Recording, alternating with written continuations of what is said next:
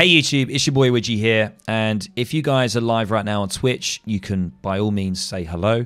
I'm going to be showing you today a Lakota sort of build order that was created by Kaleli, but obviously before then many people have been doing it, but I've been finding it really enjoyable, and it's a different way of playing Lakota to the generic kind of bow rider opening that you mainly see. This is going to be an age 2 play with lots of land units, and we do something a little bit funky at the start that I've never really seen before when you play Lakota. It's kind of a little market sort of trick that you do to really get your eco going early in the game. So without further ado, let's get into it. I'm going to be playing against Bratsky here, a British opponent. And I've been doing this on the ladder, guys. This is a 1v1 ranked game. And I know that I said that I was playing a lot of India and I wanted to stick with India, but I thought, you know what, screw that. If I'm not enjoying India or if I'm just getting frustrated, I'm just going to play a different civ. And I looked at Lakota and I thought it was quite fun. I do enjoy the natives anyway. And I found this build order and I wanted to do something different. So all you need to do is gather up your crates at the start. And you want to get yourself a market down. Now, if my voice sounds weird and if it starts breaking and sounds awful, it's because I'm still sort of recovering from sort of like a fever that I had, or whatever you want to call it, over the last couple of days. So apologies. But this is a really important bit. I'm just going to quickly pause again and I hope it's all good. What you want to do here is you want to sell food. You want to sell food once at the market, and then with that gold from selling the food, you buy wood. And you buy it once, and with that you can build a TP and get your hunting dogs upgrade. Now when I say TP, I don't mean trade post, I mean the small sort of TP building, and you usually want to put that near your TC, and that boosts gathering rate for your vills. See, it's not happening yet, but have a look down here. The TP hut, that's it. Yeah, we can call it the TP hut, yeah. So you can see food is going up, and what I'm going to do, there you go, I sold it. And then boom, the quick switch. And then look at that macro. Absolutely beautiful, because when you buy the wood, you buy it for 100. And then 50 goes on the TP hut. 50 goes on hunting dogs. And you're only really left with 50 coin left over, which is quite nice. So I think the macro there is quite sweet for that. If you do find a really juicy wood treasure or two, I guess you could skip the whole market thing, but you don't know what you're going to get early in the game. And you really want to get this as early as possible. Okay, so yeah, so hopefully everything is okay, guys. Let me know in chat. We had an issue with the stream before. For people on YouTube, you obviously will not see it, but for some reason my game just went really strange and it just froze, and I don't know why. Hopefully that doesn't happen again. Okay, so with your explorer, you want to try and grab treasure guardians if you can.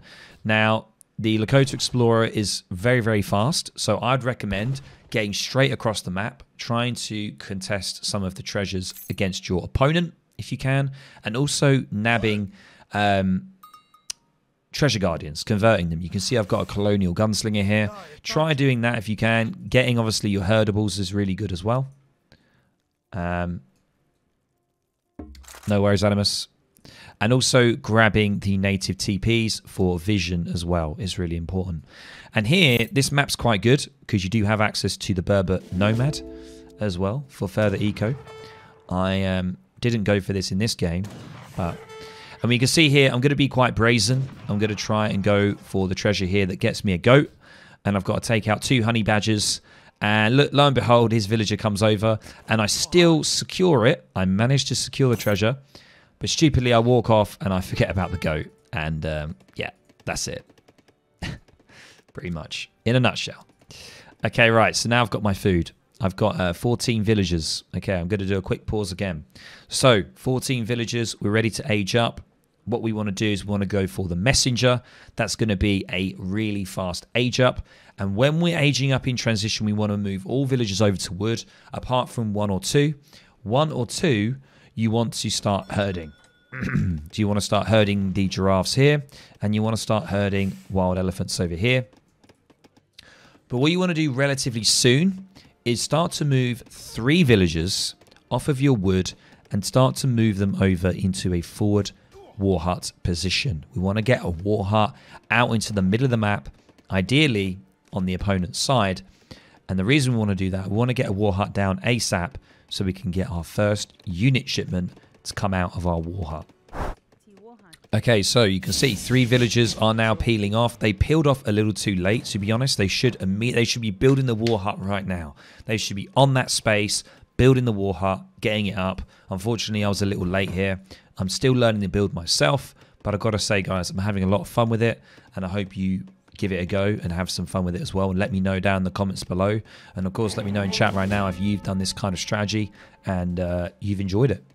So, first shipment in H2, we're going to be rolling with the 4 Axe Riders. So, most of the time you'll go 4 Axe Riders because you can get that really early raiding potential. Very, very good, especially considering the fact that you're aging up early. So, that is really nice. Sometimes you might want to go for either the Club Warriors or the Seaton Boatmen. The Club Warriors are good for sieging, so if you want to put some early pressure on buildings, go for it. My opponent here is going for an outpost and a barracks to try and challenge my war hut. And also, use your 3 villagers after building the war hut to start to pull in a hunt close to your war hut as well. So you can see here, 4 Axe Riders are now out. We go to my vision. You can see I'm going to be going off to the back behind the map to try and see if I can get some Vil raids. And immediately I'm making Seaton Bowman to come out as well. So the big thing about this build order is managing your macro. It's keeping that decent split of wood and food to enable you to constantly be creating units. And you can see here, I'm just annoying villagers, and also are now bringing my Axe Riders round behind his base to start getting some Vils. And we're going to nab a villager there, which is beautiful. And if you can get 1 or 2 villagers, that's great. You know, the Axe Riders, that's what they're there for. Use them for that purpose. And also they're good for any kind of skirmisher pop, crossbow pop that your opponent will try and do. Axe Riders will be able to clear those up very well. Don't try and lose your Axe Riders too easily. Don't throw them in and just lose them so quickly. His Explorer's a little bit out here, so I thought, oh, I'm going to take him. I'm going to get some XP. So I go for it. And boom. You see, he's got a lot of Vils standing around. He's in a bit of disarray here. So look, I stupidly didn't wait for the last hit. I managed to get that other villager there. So doing good. Getting Explorer down. Couple of Vils. Very, very nice. Next card is going to be the Seaton Bowman. So what I suggest, guys, is that you always think about 3 unit shipments in H2. So when you get into H2, 3 unit shipments, and then think about a resource shipment. So that can either be 700 gold if you want to then transition into H3. It could be 700 wood if you want to take the TP line. You want to maybe get another war hut, maybe a corral, so then you can start making cavalry. And that's a real big commitment to H2. But later on in the game, you might want to go for the Great Hunter. But only get the Great Hunter when you can fully maximize on the resources from it. So you can see here, you want to make sure, you want to wait until you've really got a decent chunk of the Great Hunter, which is the 1500, so you can get a decent amount of resources.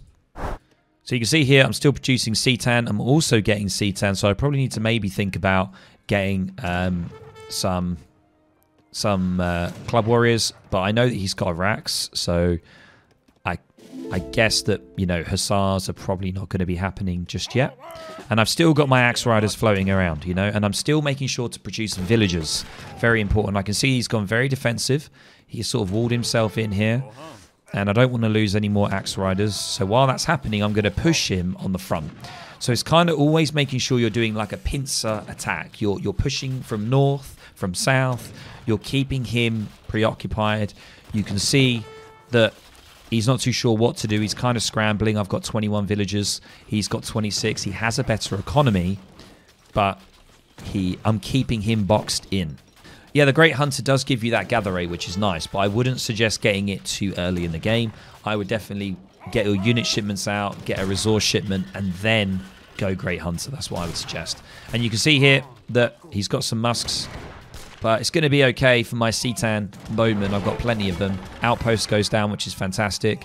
And those Seaton are going to be able to clear up a lot. And what I'm going to do is I'm going to use my Axe Riders here to go for a snare. I'm just going to go in to slow the Musketeers down. Club Warriors are going to start to get on them as well. And that is beautiful. Look at that. Absolutely beautiful. And I'm going to use some of the Setan bows to pick a Vil off here as well while I'm at it. And that's going to make him scramble. He's going to scramble. He's going to go for militiaman. I've got a decent mass of units here. I'm comfortable taking down the militiaman here. Sometimes you might not be comfortable. If you're not comfortable, back out. It's not worth it. Don't lose your critical mass. But in this instance, I'm looking pretty good. I've cleared up the militiaman. I don't know what else he's got left. And I'm going to sink it with 2 Takala soldiers. Very nice card for like a lance cavalry. And perfect. What pops out? He's gone for the longbowman. And I can just try and get my club warriors on this. Really get into melee with the longbowmen. Stop them firing. And they are gone down as well. Setan bowman still doing work on these settlers as well. And there is the GG from Brasky. There it is. So guys, there is a nice, well demonstrated Lakota H2 rush. You know, yes, it's a rush, but we're still thinking about eco a bit. We've got that hunting dogs early on. We open up with the market. We get the hunting dogs in. And we ensure that we try and, you know, lure our hunts in as best we can. I didn't do a great job over this side, but just trying to keep as close to your TC because your opponent may counter raid. That is one thing that I was expecting him to do, but he didn't, is, you know, counter raiding. And yeah, keeping axe riders alive is so crucial. Do not throw your axe riders away. And as I mentioned, always think about 3 unit shipments ideally, maybe 4. But 3, and then think about either a resource shipment, going for Great Hunter, depending on where you are.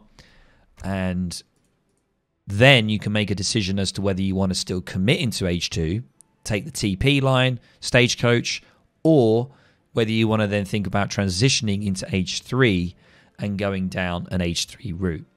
So there we go, guys. I hope you really enjoyed that. Wrap that up very quickly for you.